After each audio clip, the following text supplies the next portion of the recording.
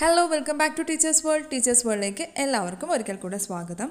Okay, അപ്പോൾ നമ്മൾ ഇന്നിവിടെ ഡിസ്കസ് ചെയ്യാൻ പോകുന്നത് 5th സെം ഇംഗ്ലീഷിലെ ഇന്ത്യൻ റൈറ്റിംഗ് എന്ന പേപ്പറിലെ ഫസ്റ്റ് മൊഡ്യൂൾ ആയിട്ടുള്ള പോയട്രിയാണ്. അതിലെ 3rd ചാപ്റ്ററാണ് നമ്മൾ ഇന്നിവിടെ ഡിസ്കസ് ചെയ്യുന്നത്.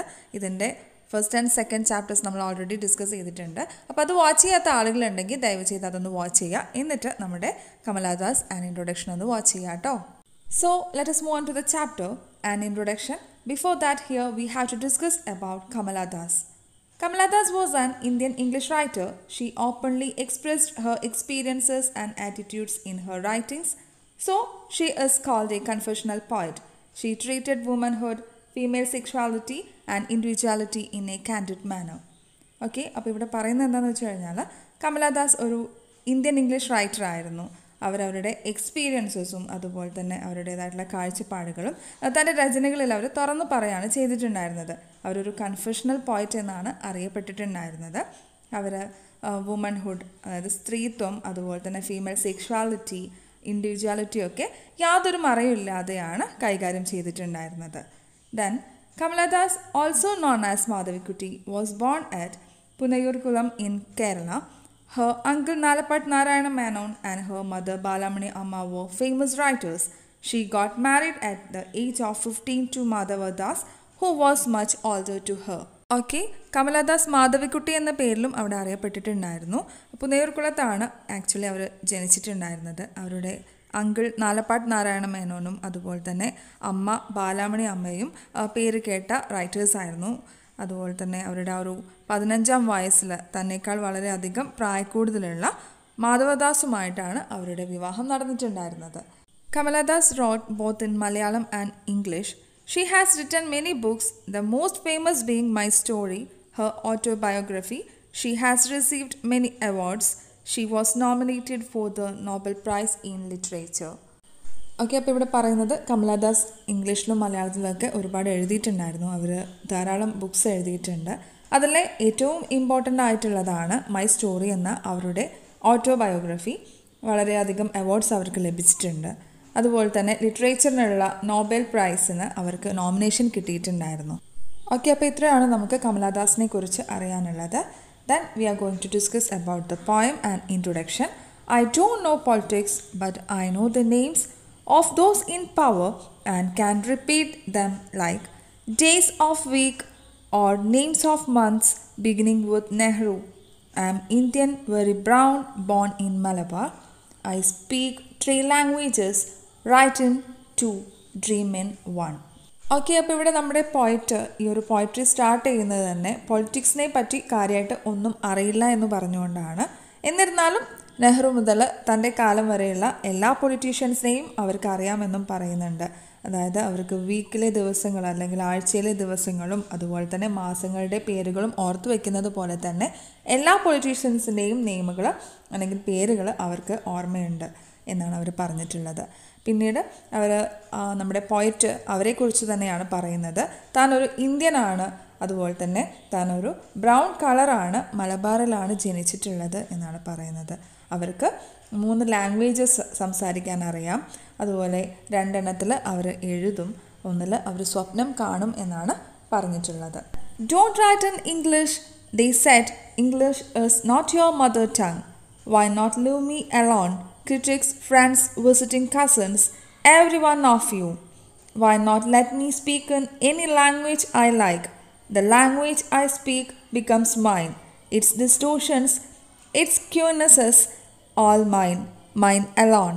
ഓക്കെ, ഇവിടെ നമ്മുടെ പോയറ്റിനോട് ഫ്രണ്ട്സും ക്രിറ്റിക്സും അതുപോലെ തന്നെ വിസിറ്റിംഗ് കസിൻസും ഒക്കെ പറയാണ്, നിങ്ങൾ ഒരിക്കലും ഇംഗ്ലീഷിൽ എഴുതല്ലേ, കാരണം ഇംഗ്ലീഷ് നിങ്ങളുടെ മദർ ടങ് അല്ല, അല്ലെങ്കിൽ നിങ്ങളുടെ മാതൃഭാഷയല്ലല്ലോ, അതുകൊണ്ട് നിങ്ങൾ ഇംഗ്ലീഷിൽ എഴുതല്ലേ എന്ന് പറയുന്നുണ്ട്. പക്ഷേ അവരോട് നമ്മുടെ പോയറ്റ് പറയുന്നത് എന്താണെന്ന് വെച്ച് കഴിഞ്ഞാൽ അവരെ അവരുടേതായിട്ടുള്ള വഴിക്ക് വിടാനാണ്. അവർക്ക് ഇഷ്ടമുള്ള ലാംഗ്വേജിൽ എഴുതാനുള്ള സ്വാതന്ത്ര്യം എന്താണ് അവർ പോയറ്റിന് നൽകാത്തത് എന്ന് ചോദിക്കുന്നുണ്ട്. അവർ സംസാരിക്കുന്ന ലാംഗ്വേജ് അവരുടേതായിട്ട് മാറുകയാണ് ചെയ്യുന്നത്. അവരുടെ ആ ഒരു എഴുത്തിൽ അല്ലെങ്കിൽ അവരുടെ ആ ഒരു സംസാരത്തിൽ കാണുന്ന കുറ്റങ്ങളും അതുപോലെ തന്നെ കുറവുകളൊക്കെ അവരുടെ സ്വന്തം മാത്രമാണ്. ഇപ്പോൾ നമ്മുടെ പോയറ്റിനെ വേണമെങ്കിൽ അവർക്ക് കുറ്റപ്പെടുത്താമെന്ന് നമ്മുടെ പോയറ്റ് ഇവിടെ അവരോട് പറയുകയാണ് ചെയ്യുന്നത്. Then, it is half English, half Indian, funny perhaps, but it is honest. It is as human as I am human. Don't you see? It voices my choice, my longings, my hopes, and it is useful to me as coin. Is to crows or roaring to the lions, it is human speech. The speech of the mind that is here and not there. A mind that sees and hears and is aware.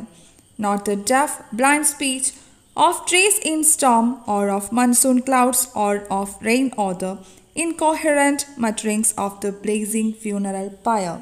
Okay, അപ്പോൾ ഇവിടെ നമ്മുടെ പോയിറ്റ് പറയുന്നത് എന്താണെന്ന് വെച്ച് കഴിഞ്ഞാൽ അവരെഴുതുന്ന English half ഇംഗ്ലീഷും അതുപോലെ തന്നെ ഹാഫ് ഇന്ത്യനൊക്കെ ആവാം, പക്ഷേ അവർ പറയുന്ന കാര്യങ്ങളൊക്കെ സത്യമാണ്. അവരുടെ ലാംഗ്വേജ് അവരെ പോലെ തന്നെയാണ്, തെറ്റുകളൊക്കെ ഉണ്ടായിരിക്കാം. മനുഷ്യരൊരിക്കലും പരിപൂർണരല്ല, അതുകൊണ്ട് തന്നെ അവരുടെ ലാംഗ്വേജും പരിപൂർണമായിരിക്കണം എന്നില്ല എന്നാണ് പറയുന്നത്.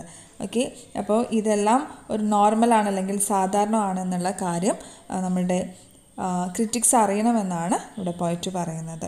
പിന്നെ അതുപോലെ തന്നെ അവർ പറയുന്നുണ്ട് നമ്മുടെ പോയിറ്റിൻ്റെ എല്ലാ ജോയ്സും അതുപോലെ തന്നെ ലോങ്ങിങ്സും ഒക്കെ, അതായത് അവരുടെ സന്തോഷങ്ങളും ആഗ്രഹങ്ങളും പ്രത്യാശകളും ഒക്കെ കാണിക്കാൻ അവരുപയോഗിക്കുന്ന ഇംഗ്ലീഷിന് സാധിക്കും എന്നാണ് പറയുന്നത്. അതുപോലെ അവിടെ പറയുന്ന മറ്റൊരു കാര്യം, കാക്കയുടെ കരച്ചിൽ പോലെയോ അല്ലെങ്കിൽ സിംഹങ്ങളുടെ അലറൽ പോലെയോ ഒക്കെ ഇംഗ്ലീഷ് ലാംഗ്വേജ് അവർക്ക് യൂസ്ഫുൾ ആണ്. അവരുടെ മൈൻഡിൻ്റെ അല്ലെങ്കിൽ മനസ്സിൻ്റെ ഭാഷയിൽ കൂടിയാണ് അവർ സംസാരിക്കുന്നത്. അതുപോലെ കാണുകയും കേൾക്കുകയും അതുപോലെ തന്നെ മനസ്സിലാക്കുകയൊക്കെ ചെയ്യുന്ന ഒരു മനസ്സിൻ്റെ ഭാഷയിലാണ് അല്ലെങ്കിൽ ആ ലാംഗ്വേജിലാണ് അവർ എഴുതുന്നത് എന്നാണ് പറയുന്നത്. അപ്പോൾ അതുകൊണ്ട് തന്നെ ആ ഒരു ലാംഗ്വേജ് എന്ന് പറയുന്നത് ഒരിക്കലും ഡെഫ് അല്ല അല്ലെങ്കിൽ ബ്ലൈൻഡ് അല്ല എന്നാണ് നമ്മുടെ പോയിറ്റ് പറയുന്നത്. ഇവിടെ പിന്നെ പറയുന്നൊരു കാര്യം എന്താണെന്ന് വെച്ച് കഴിഞ്ഞാൽ, ആ ഒരു കൊടുങ്കാറ്റിൽ പെട്ട മരങ്ങളുടെയും അതുപോലെ തന്നെ മൺസൂൺ മേഘങ്ങളുടെയും മഴയുടെയൊക്കെ അല്ലെങ്കിൽ എരിയുന്ന ചിതകളുടെയൊക്കെ അന്തമായിട്ടുള്ള ഭാഷ അല്ലെങ്കിൽ ലാംഗ്വേജ് അല്ല അത് എന്നാണ് നമ്മുടെ പോയിറ്റ് ഇവിടെ പറഞ്ഞിട്ടുള്ളത്. Then I was child and later they told me I grew, for I became tall, my limbs swelled and 1 or 2 places sprouted hair.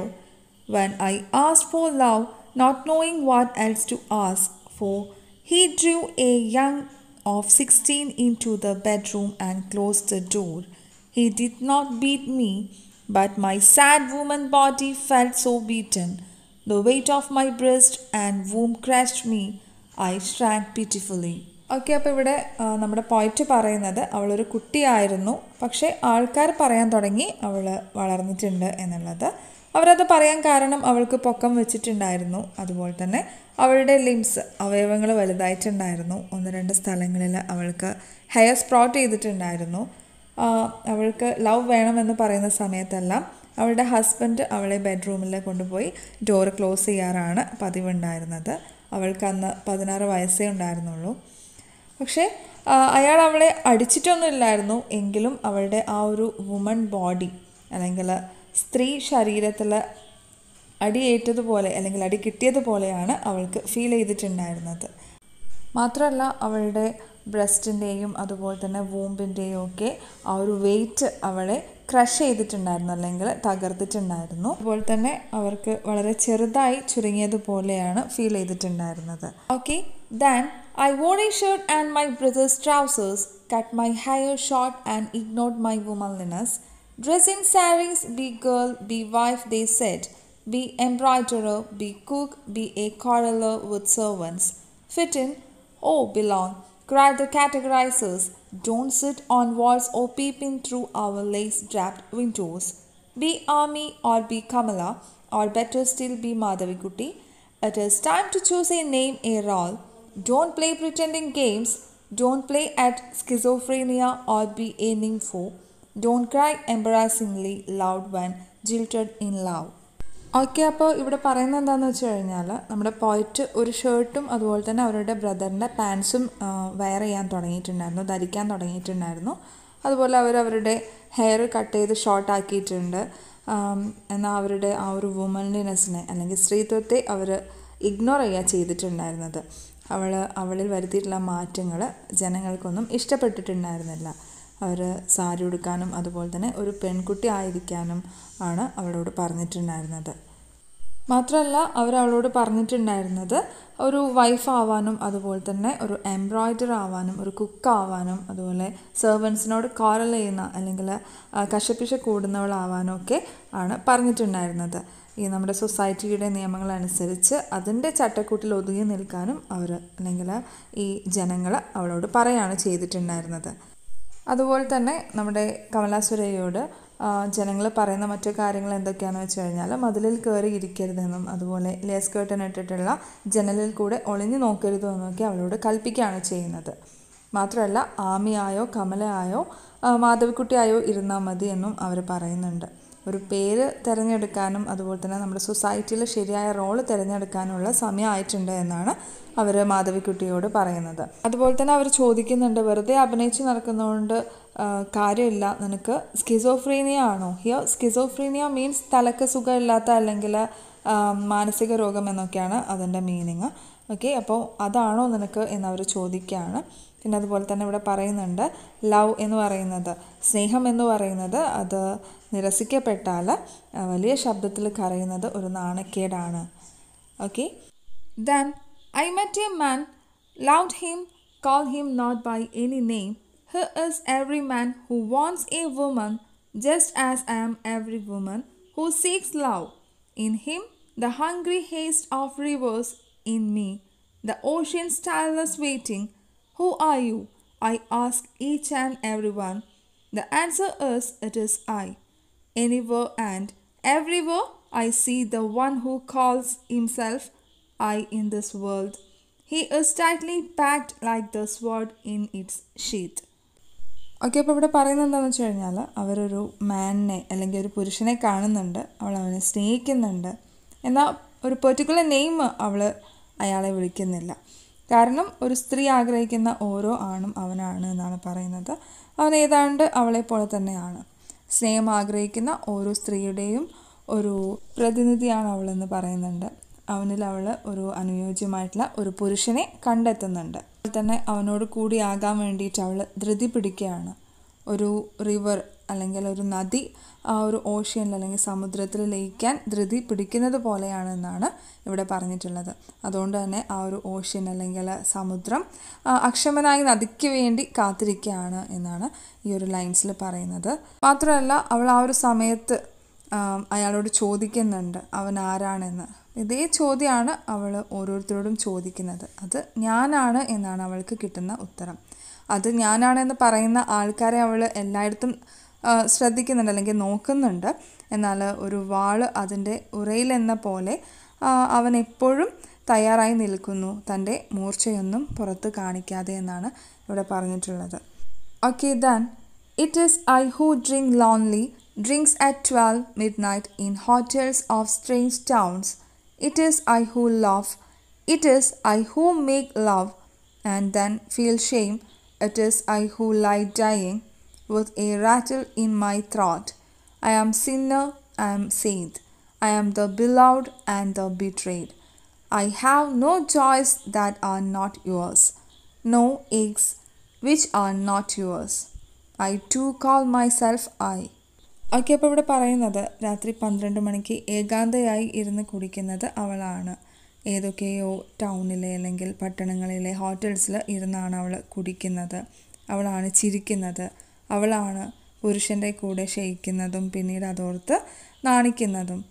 അവളാണ് അവളുടെ ത്രോട്ടിൽ അല്ലെങ്കിൽ തൊണ്ടയിലൊരു ഹിയർ റാറ്റിൽ മീൻസ് കിരിക്കിരിപ്പ് എന്നാണ്. ആ ഒരു കിരിക്കിരിപ്പ് ശബ്ദത്തോടെ മരിക്കാൻ കിടക്കുന്നത്. അവളൊരു സിന്നറാണ് അല്ലെങ്കിൽ പാപിനിയാണ് എന്ന് പറയുന്നുണ്ട്. അതേസമയം അവളൊരു സെയിൻറ്റാണ്, പുണ്യവാളത്തിയാണ് എന്ന് പറയുന്നുണ്ട്. അവളൊരു ബിലൗഡാണ് അല്ലെങ്കിൽ കാമുകിയും അതുപോലെ തന്നെ ഒരു ബിട്രൈഡാണ്, ചതിക്കപ്പെട്ടവളുമാണ് എന്നവൾ പറയുന്നുണ്ട്. നിങ്ങൾക്കില്ലാത്ത സന്തോഷങ്ങളൊന്നും അവൾക്കില്ല, നിങ്ങൾക്കില്ലാത്ത ആ ഒരു എയ്ക്സ് വേദനകളും അവൾക്കില്ല. അവളും അവളെ ഞാൻ എന്നാണ് വിളിക്കുന്നത് എന്ന് പറഞ്ഞിട്ടാണ് നമ്മുടെ ഈ ഒരു പോയട്രി അവസാനിക്കുന്നത്. ഓക്കെ, അപ്പോൾ ഇത്രയാണ് നമ്മുടെ കമല സുരയ്യയുടെ ആൻ ഇൻട്രൊഡക്ഷൻ എന്ന് പറയുന്ന പോയട്രി. എല്ലാവർക്കും മനസ്സിലായിട്ടുണ്ടാകുമെന്ന് വിശ്വസിക്കുന്നു. മനസ്സിലായിട്ടുണ്ടെങ്കിൽ നിങ്ങൾ നിങ്ങളുടെ ഫ്രണ്ട്സിനൊക്കെ ഒന്ന് ഷെയർ ചെയ്യാം കേട്ടോ. ഓക്കെ, അടുത്തൊരു വീഡിയോയുമായിട്ട് എത്രയും പെട്ടെന്ന് തന്നെ വരുന്നതാണ്. അതുവരെ എല്ലാവർക്കും നല്ലൊരു ദിവസം ആശംസിക്കുകയാണ്. And thank you for watching. Tears, by.